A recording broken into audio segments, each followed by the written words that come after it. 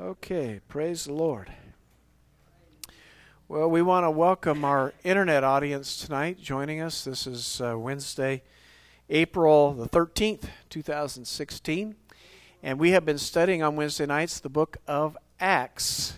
And a reminder again, it's called Acts because it's about what the actors were doing.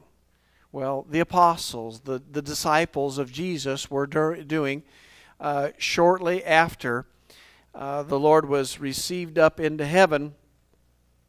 And it's exciting to consider all that was happening at that time. And it's exciting to consider that the Lord is coming back again soon. And He expects us to be acting like we read here. Amen? Amen. And so tonight we're in chapter number 13. And so let's start reading in just a moment. Father, we reverence your word. We are reminded that you've even exalted your word above your name. And so tonight we thank you that we can worship the word because Jesus is the word. We thank you for speaking to our hearts. We declare we have ears to hear, and because we hear, faith comes, and Lord, faith pleases you. We desire to have strong faith, so the more word in us equals more stronger faith. So we thank you for strong faith tonight in Jesus' name. Amen. Amen. Now remember, we were in Antioch, and that was the place that the believers were first referred to as Christians. And it says in verse 1 of chapter 13, now there were in the church at Antioch certain prophets and teachers. So there were what? Prophets and teachers. What's a prophet? Can someone tell me what a prophet is? I'll put you to work today. What's a prophet? Who is a prophet? Yeah, brother? Prophet, he speaks the inspired word of God. Amen. Amen. He's pretty much like a spokesperson. Okay. Whatever God puts in his heart, he is God's mouthpiece. All right. Praise God. So we're referring to the prophet as described in Scripture about the fivefold ministry, right? Prophet. Actually, the first listed is the apostle, prophet, evangelist, pastor, and teacher in the book of Ephesians. And the word tells us that Jesus gave these gifts, these five ministries, to cause the church to grow, to mature, to where the church, the rest of the members, will do the work of the ministry. It's important to consider that Jesus didn't declare in His Word that the fivefold ministry is to do the work of the ministry. It's the body of Christ that is to do the work of the ministry. The job of the fivefold ministry is to equip and train us to do the work, okay? And unfortunately, this is backwards in so many places because people have the thinking, well, I pay the preacher to do my praying for me, to do my studying for me, to do the outreach. That's what I pay the preacher to do. And I show up on Sunday morning or whenever I feel like it, and I'll give my money. See, that's not what the plan of God is. The plan of God is for that fivefold ministry to anoint and empower the body to continue the work of Jesus. And we learned in just a few chapters ago that Jesus went about doing good and healing all that were oppressed of the devil because God was with Him. That's what He did. He went around and set people free that were bound by the devil. So that's what the body of Christ is supposed to be doing. Amen. So it's described here that there were certain prophets. So there was more than one prophet. Again, a prophet is someone that speaks inspired words, prophetic utterances. Now, some people think that a prophet is one that can foretell the future. Well, at times a prophet can give a word of wisdom dealing with future events, or a word of knowledge dealing with present or past events. but primarily a prophet brings divine utterances in a language we can understand. And it's an anointing that my experience is it helps activate callings and anointings in other people's lives. When you get under the prophetic anointing, it will challenge and it will activate anointings and callings. And so there were prophets and teachers. Now, what is a teacher? Again, that is part of the fivefold ministry. A teacher is someone that God specially anoints with a teaching ability to get things across that people can grasp and put to work in their lives. We need teaching. Hello. Do you know that Jesus, he was wrapped up all fivefold ministries in his time here on this earth. He did all of them. But I believe he worked more time at teaching than any other. Because we need to learn. We need to be taught. Hallelujah. Praise God for the apostle who has an overarching bringing order and so forth. Praise God for an apostle. Apostle is one that establishes churches and works. Again, we talked about the prophet. Praise God for that. Apostle, prophet, evangelist. Evangelist is someone that's anointed to not just preach loud. No, someone is an evangelist that they have an anointing to get people saved. It's just something about, what they minister, how God uses them, is that people get saved under their ministry. Praise God. Many times it's, in special meetings outside the church. But an evangelist is a great anointing. We need that in the church. Otherwise, not too many people will get saved. Hallelujah. Well, the pastor, what's the pastor? Pastor's the local shepherd to watch over the flock, to care for the local ministry and minister what goes on in the local house. And then, of course, the teacher here is the one that has that great anointing to teach. And so there were prophets and teachers there. And it says Barnabas and Simeon, that was called Niger, and Lucius of Cyrene, and Manaen, which had been brought up with Herod the Tetrarch, and Saul. So here's the listing of the people that were there. And so they operated these in prophetic ministry and teaching ministry. And also, I did fail to mention that it's not unusual. In fact, it's very common for these two ministry gifts to work together in the person. Okay? And by the way, I'm one that believes God uses women in ministry gifts as well, not just men. All right? The Bible talks about Anna, the prophetess, that held Jesus when he was a baby. And there are whole groups and denominations that supposedly disqualify women because what Paul writes, and they don't understand what he's writing in the other letters, and so they say, well, women can't be fivefold ministry. Well, they have a problem with the Bible because the Bible's full of prophets and teachers and so forth that were women. Now, I'll give my personal opinion. My personal opinion regarding the pastoral role is that that's probably not the best thing for a woman to step into. Now, they do, and they can do a great job. God can use them. But I believe it's best for a man to be the shepherd, the head shepherd over a flock. That's just my experience and working with the calling and dealing with the people and so forth. But again, God can use women in those roles. Usually a woman has to step up because a man's not taking his place in that role. Praise God. Okay, so they were all gathered together in this place, and it says they ministered to the Lord. Can someone help me? What does that mean? Ministering to the Lord? What is it? Praising Him. Okay. What did you say? Expressing adoration to God. Ministering to the Lord. Anybody else? What does it mean to you?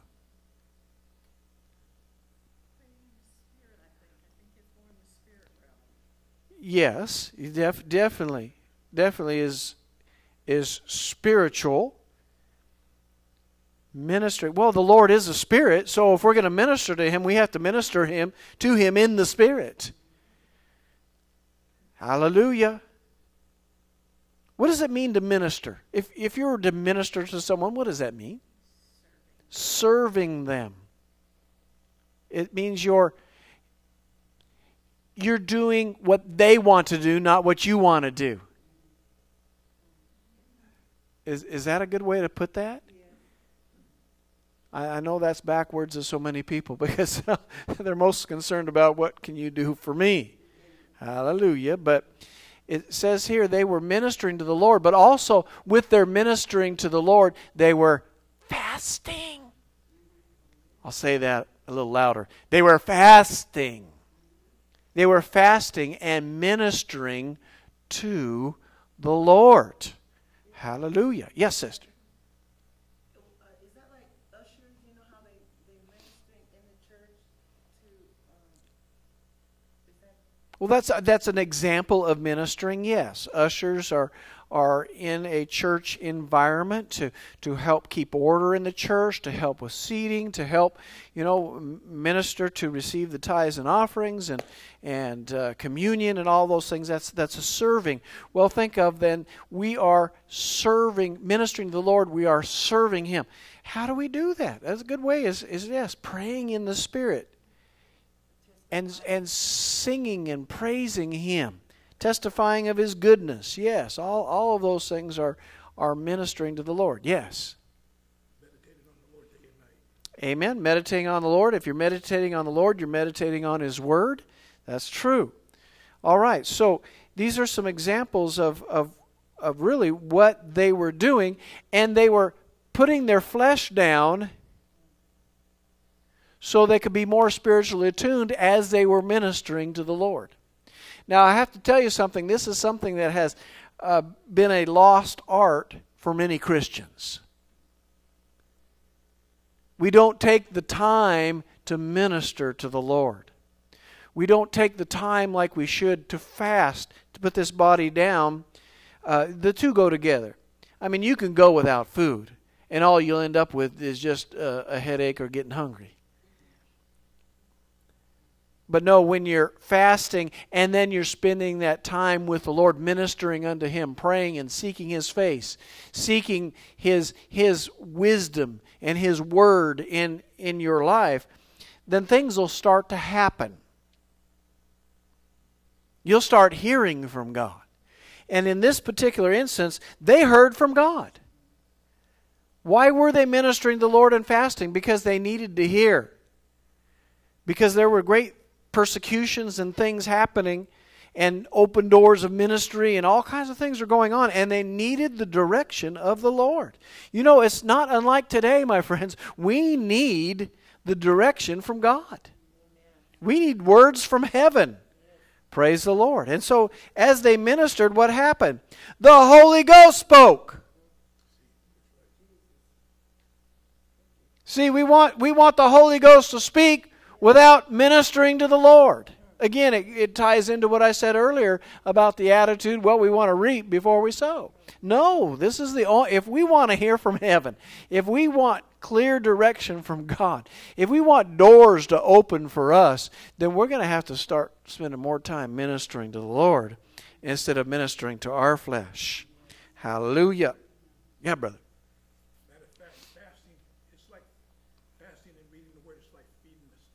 It's exactly true. It's right. It is.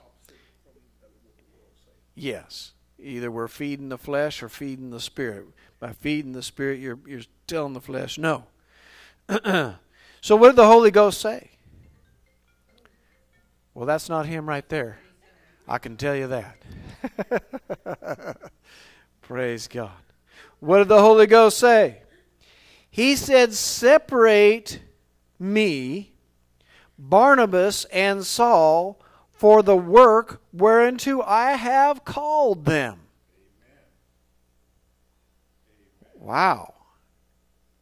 Now just think, if they hadn't been fasting, if they hadn't been ministering to the Lord, perhaps Paul and Barnabas, or Saul, you call him Saul here, Saul and Barnabas wouldn't have gone to do what God wanted them to do. What God wanted them to do. Think about that. Wow. They could have missed some divine appointments. Some people could have not been saved because they didn't take the time to hear from heaven to be where God wanted them to be. Yeah. Important. It's important that we hear from heaven. Yeah. Like you say, it's important that we hear from heaven. See, they were sensitive to the Holy Spirit. The Holy Spirit, even though it don't say it right here, but they were obedient to the Holy Spirit. Yeah. Mm-hmm. And in return, the Holy Spirit rewarded them because of their obedience. Amen. That's right. And so they were able to respond to the call of God because they were ministering unto the Lord. And it says in verse 3, and when they had fasted and prayed, so apparently they fasted and prayed some more.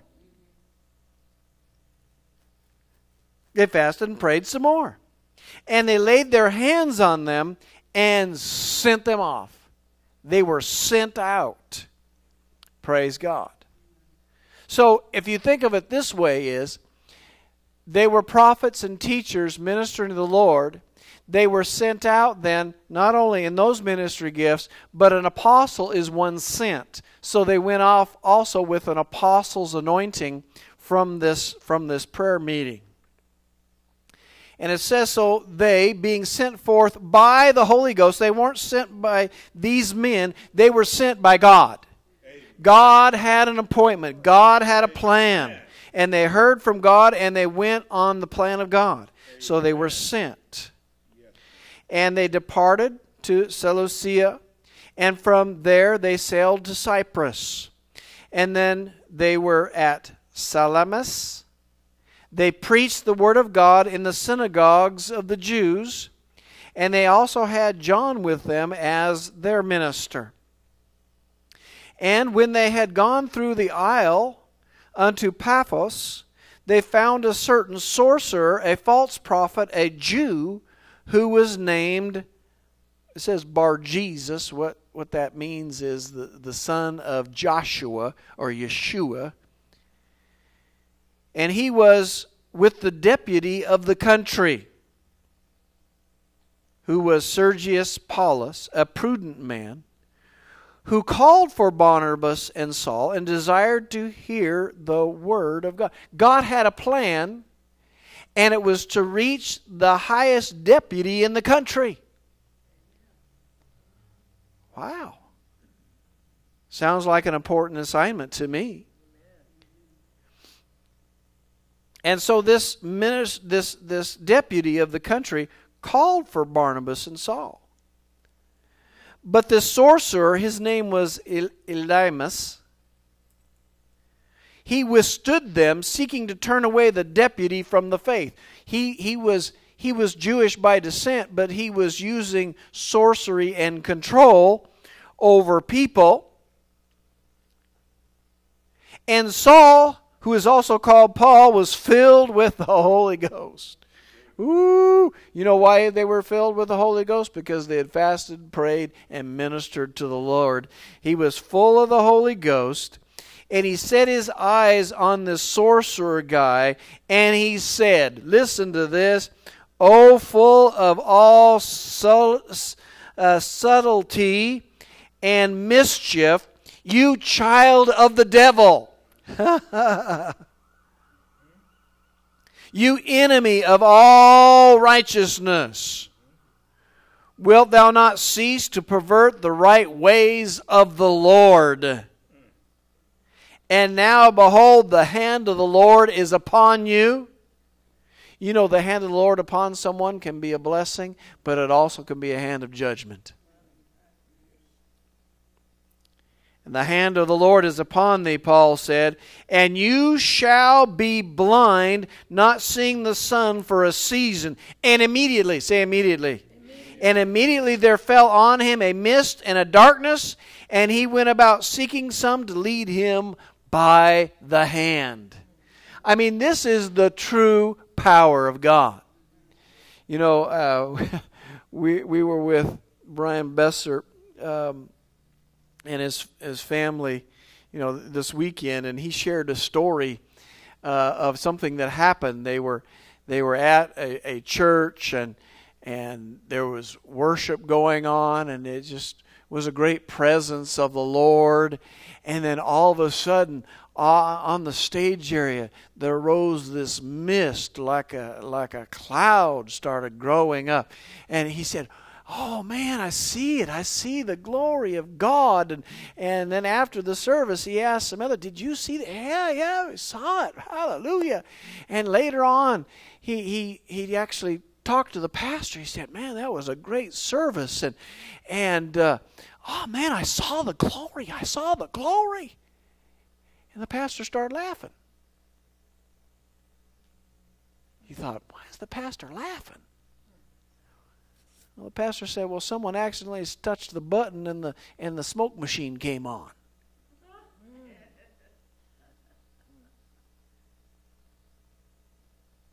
You see, there's a real and there's a fake. We want to see the real. There is a real presence of God. That time will be like a cloud. The Bible talks about it. It's a real thing. But a lot of places are trying to manufacture it.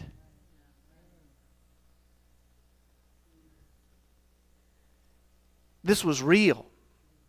The power of God was present. The anointing on Paul was so strong that this one that was trying to prevent what they came to do, he spoke judgment against him, and the man was stricken immediately blind. Now, according to Scripture, it didn't last forever. And I believe he had a chance to repent of what he was doing. You know, you have something like that happen to you, it is a good opportunity to repent. Praise the Lord. Amen. But it says in verse 12, then the deputy, when he saw what was done, when he saw the power of God, he believed.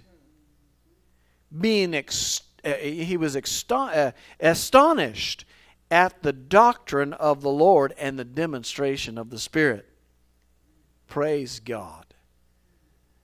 So this head of the country got saved.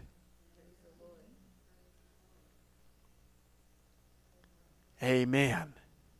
Hallelujah. So when Paul and his company loosed from Paphos, they came to Perga in Pamphylia, and John departed from them, returning to Jerusalem. So when they departed Perga, they came to Antioch. They came back to Antioch and went into the synagogue on the Sabbath day, and they sat down. And after reading of the law, the law and the prophets, the rulers of the synagogue sent unto them, saying, Ye men and brethren, if you have a word of exhortation for the people, say on. So they got an open invitation to teach at the synagogue after the reading of the Torah. So Paul stood up, and he beckoned with his hands, and he said this, and I'm going to just read this until the end here. The God of this people of Israel chose our fathers and exalted the people when they dwelt as strangers in the land of Egypt. And with a high hand he brought them out of it. And about the time of 40 years suffered he their manners in the wilderness. And when he had destroyed 7 nations in the land of Canaan, he divided their land to them by lot. And after that he gave unto them judges about the space of 450 years, until Samuel the prophet. And afterward they desired a king. And God gave unto them Saul the son of Cis, a man of the tribe of Benjamin, by the space of 40 years. And when he had removed him, he raised up unto them David to be their king, to whom also he gave testimony, and said, I have found David the son of Jesse, a man after my own heart, which shall fulfill all my will. Now what is he doing? He is teaching Jews. And he's sharing the story of the family. The Jewish group, it's a family started by God with Abraham. Amen? Amen. All right, so let's keep reading. Verse 23, of this man's seed hath God, according to his promise, raised unto Israel a Savior, Jesus. So here, right now, he's inserting what they know from the Word of God about speaking about David, and that God would cause his throne, his kingdom to last forever. And so they understood that the Messiah would come through David's lineage. And so he's declaring right now, this Messiah is Jesus. Then he jumps to John the Baptist. When John had first preached before his coming the baptism of repentance to all the people of Israel, and as John fulfilled his course, he said, whom think ye that I am? I'm not he. But behold, there cometh one after me, whose shoes of his feet I am not worthy to loose. Men and brethren, children of the stock of Abraham, and soever among you feareth God, to you is the word of this salvation sent. So he's telling them, this word is for you. This word is for you. Verse 27, for they that dwell at Jerusalem and their rulers, because they knew not him, nor yet the voices of the prophets which are read every Sabbath day, they have fulfilled them in condemning him.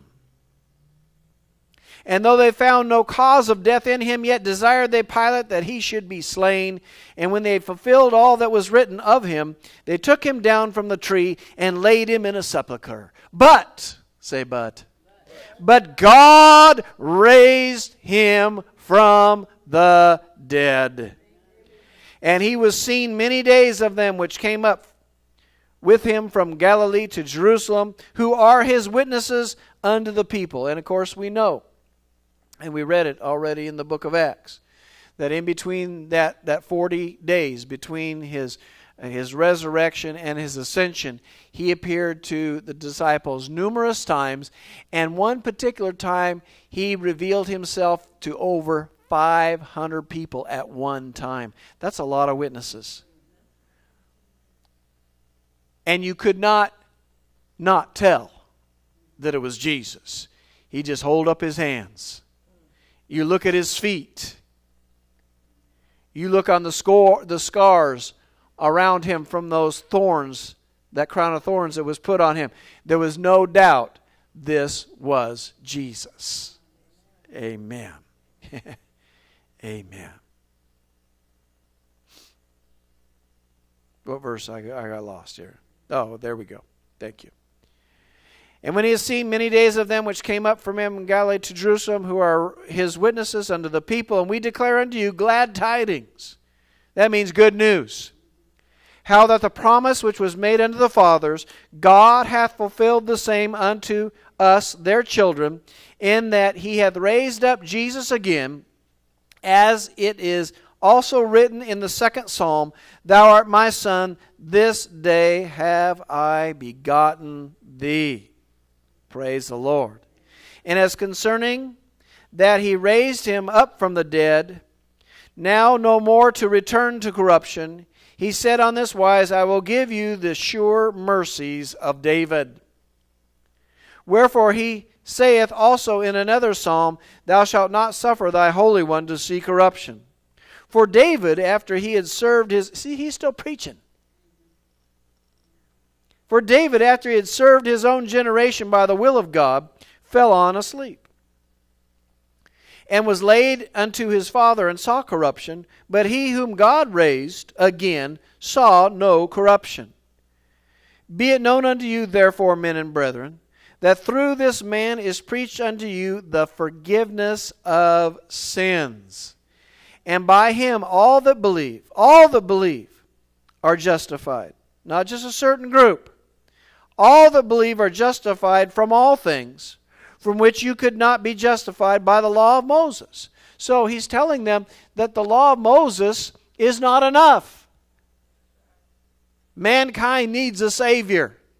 And the Savior is not just the first 5 books of the Bible, Praise God for the Torah. Praise God for it. But Jesus came to bring a new and living way. Praise the Lord. Beware therefore, lest that come upon you, which is spoken of in the prophets. Behold, ye despisers, and those that wonder, and perish. For I work a work in your days, a work which ye shall in no wise believe, though a man declare it unto you. You know, for the Jew, it's like a veil is over their eyes, like a curtain. And they have to really seek and press in for that veil to be removed. It's not impossible for a Jew to get saved. It's not. But they have to really press in because of the traditions and all of the religious things that they have in the way. It can cause them to reject Jesus. Well, and of course, another excuse they use, well, you know, it's the Christians that killed so many Jews and brought such persecution against the Jews. Well, that was not real Christians that did that in history. A real Christian doesn't kill people. No, but they were, you know, some of the Crusaders, some of that stuff. The main crusading that was done was really against the Muslims, not against the Jews, but some Jews were killed by Christians. So Jews use that as an excuse of, you know, well, I don't want to be a Christian or be associated with Jesus because they killed part of our family. Yeah, Dad? You know, when do you think this will happen? I'm sorry? When do you think this will happen? When do I think this will happen? When Jesus will come and take us home. I've been hearing this story since I was in the church. All right. First to the Catholic Church, then 2 blocks down, we go to the Presbyterian Church. Hear the same message. We're hearing the same message. So what's the... I'm a believer, but when is this about to happen? When is it going to happen? When is he coming to take us home? When is he coming? We all would like to know the exact day, wouldn't we? But we have clues in the Bible of the season and when it will be. And those clues tell us it is very, very soon. Very, very soon. That's what they've been saying. Well, right. When I was a kid. Right. But see, there was not as much light on the prophetic things in the Bible pointing to the time. See, did you know that many people thought that Hitler was the Antichrist? That was a big thing back then. Well, that wasn't right, obviously, looking at it now, looking for where we are today. But at the time, if they knew the Bible, they wouldn't even have thought that. Because Israel had to become a nation first. That had to happen before the Antichrist could raise up and so forth. So again, as we get closer to the actual time, more and more of Scripture is being opened up that we can see and understand. Now, one thing we can know for sure, though. Jesus said that when you see Israel become a nation, reading Matthew talks about that. When you see that happen, all the things in Scripture will be fulfilled. The generation that sees that happen will see the fulfillment of all these things. So someone that says, well, Jesus, He's not been coming for 50 or 100 years. Well, they don't know Scripture then. So the generation, Israel became a nation in 1948. That generation that saw that is coming to the end. Also, we see all the alignings of other things, all the nations against Israel, the enemies surrounding Israel. We've seen in the last 5 years, 10 years, a great change in Iran, which is a country to watch, right? And Russia. 10 years ago, Russia was an economic mess And now they've turned around and they're again a big powerhouse. And so we can see the lining, Russia and Iran are working together. And they're going to be the main nations that come against Israel that talks about in the war of Gog and Magog, Ezekiel 38. So we're seeing things all set up. We just don't know the exact moment. But it could be any time. It's very, very soon. Praise God. Yes, Maria. And we've seen more Jews than ever before coming to salvation, which is telling us the time of the Gentiles is coming to a close. That is true. Jews are and Muslims are coming to Jesus in great numbers. And I've heard numerous testimonies of Jesus himself appearing to Muslims and declaring who he is, giving them an opportunity to get saved. Praise the Lord. Amen. So know this, Jesus is going to come on time when the Father sends him. Our main job is to be ready. To be ready. And the stage is being set. The stage is being set. So Well, the reason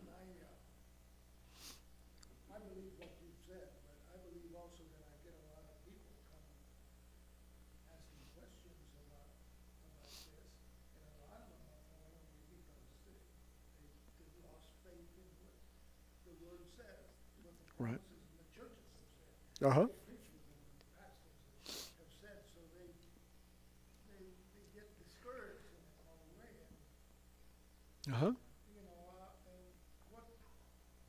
what do we tell them? Well, here's a good thing I believe to tell them. The Bible talks very specifically about the virgins. They were waiting for the bridegroom. Their 5 pressed in and stayed ready, but 5 others started losing hope, and they stopped filling their lamps with oil. They stopped pressing into the Word of God. They stopped going to church, and they got discouraged. And they're maybe even trying to blame other people for it, but really their job is to stay ready. That is the job, and that's a real, I believe, picture for you and I to stay as wise virgins and not foolish. Another thing I'm going to get, I saw some hands go up. I'll get to you in a sec. The other point that I want to bring up is in the early church got real discouraged because the apostles started dying. And they thought, well, maybe we're not following this. Maybe this isn't true.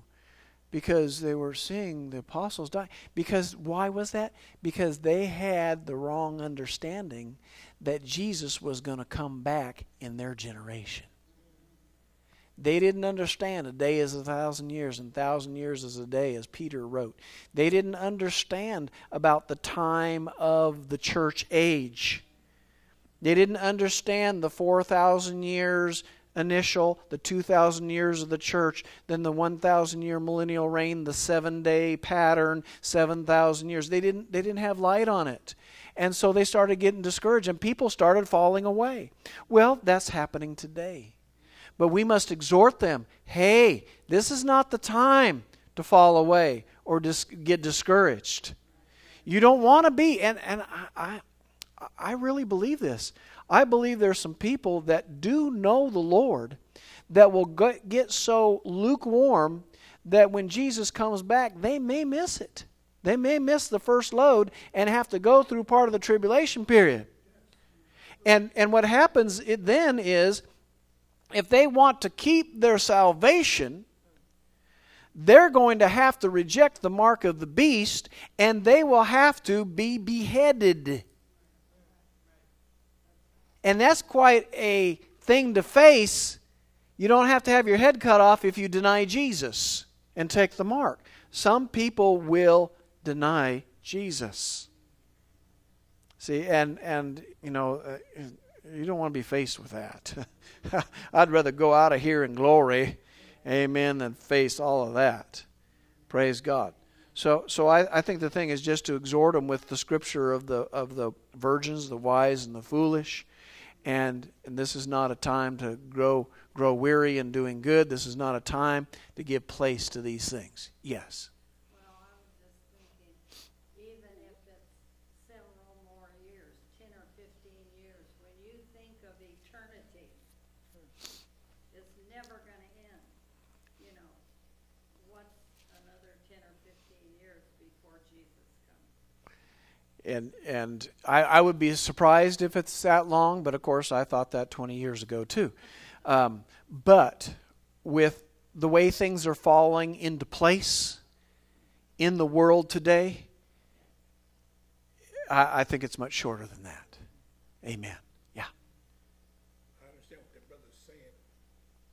A lot of people are saying, well, this has been spoken before. But if we want a clear understanding of the times we're living in, read Matthew 25. All right. 5 wise virgins, 5 foolish. The lamp is the word, and the oil is the spirit. It's the Holy Spirit. We need both, huh? And praise God. See, and it talks about the foolish virgins. They had lamps, but they didn't have extra oil. See, they grieved the Holy somewhere down the line they grieved the Holy Spirit. See, the word can't save you just the word by itself. It has to have the Holy Spirit, because the Holy Spirit is the lamp. The Holy Spirit is the one that allows you to illuminate with the glory of God. And since the Lord is glorified and he radiates, the children of God, they radiate too. So the Lord in the spiritual realm is able to recognize those that are his, because we radiate. Amen. The glory of God See, is upon us. When you grieve the Holy Spirit, when you grieve the Holy Spirit, because that's why the word says, do not grieve the Holy Spirit, do not put out the Spirit's fire. Because the Father irradiates with glory. And we as children of God, we are to radiate too. So when we sin and don't repent, the light goes dimmer and dimmer and dimmer. But when we repent and get on the path that God has called us to walk, each and every day we grow brighter and brighter and brighter and brighter until the noonday sun. Amen. Yes, we are getting close to the end of the time. And God is speaking according to his word to the pastors, to the children of Israel. Be awake. Know the times you're living in. Don't grieve the Spirit. Don't put out the Spirit's fire. Amen. Radiate. Amen. Amen. We're gonna radiate, brother. All right, brother. Let's go ahead and we'll get ready to close. Go ahead. Time to quit. Yeah, go ahead. No, I want to say something I've never said to anybody before, in combat, in World War II, you're a believer, you believe, but when you're under fire and you know you're going to get killed, you call on the Lord. I've heard many of them call on the Lord. Right. And they're still being killed and died there. And I was looking at the I wanted to say something. I've been blessed that I went through all that.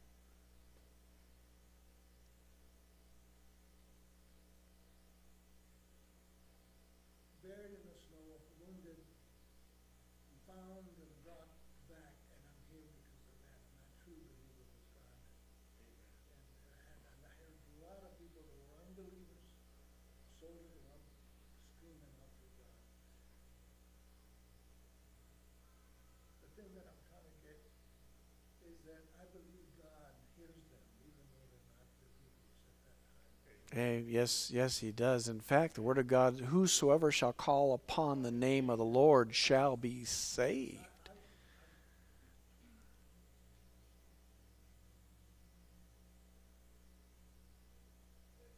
That's something in me that I don't like to talk about, but I mean, I've carried that in me, and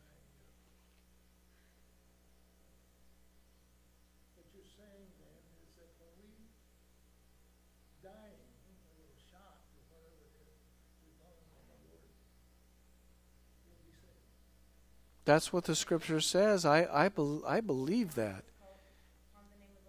Amen. I mean, at that moment, you're realizing that you're not going to live much longer, and you're calling on God to help you.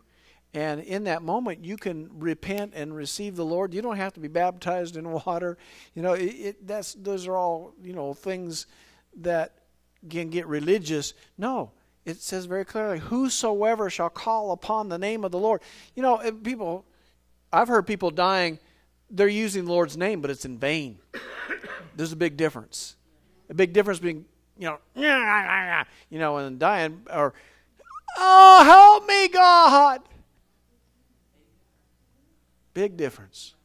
So I believe we can have faith in that Scripture that declares that. Amen. Amen. Pray. It's not by our works that we get saved anyway. It's just believing. Amen. Amen. Praise God. Well, thanks for sharing tonight. Let's all stand and we'll be dismissed in prayer. We didn't get through this whole chapter because there's some wild things that happen in the rest of this chapter. So we will get back to that in 2 weeks because next week will be Passover, okay? All right. Father in heaven, we give you praise and glory. Hallelujah. Praise and glory to you for the things that we've heard and the things that we've learned tonight. Father, oh, hallelujah. May we be moved to spend more time ministering to you. Ministering to you. Fasting and ministering to you so that we can hear more clearly from heaven. Because, Lord, I believe that you have assignments, you have callings on every one of our lives. You have people for us to touch, people for us to share the gospel, people for us to get them into the kingdom of God. And, Lord, there's a rippling effect. By that person receiving Jesus, other people can receive the Lord. The people that they have in contact with. And so, Father, may we see, again, the time is short and be about your business. We thank you for your anointing in our lives. In Jesus' name, amen and amen. Praise God. We are dismissed.